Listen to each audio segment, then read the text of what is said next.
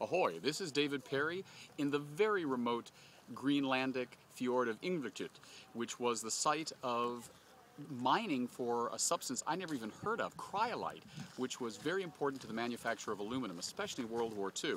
And I'm always on the lookout for maritime bits of history, and I just found one here, and a really incredibly moving memorial up on the hill.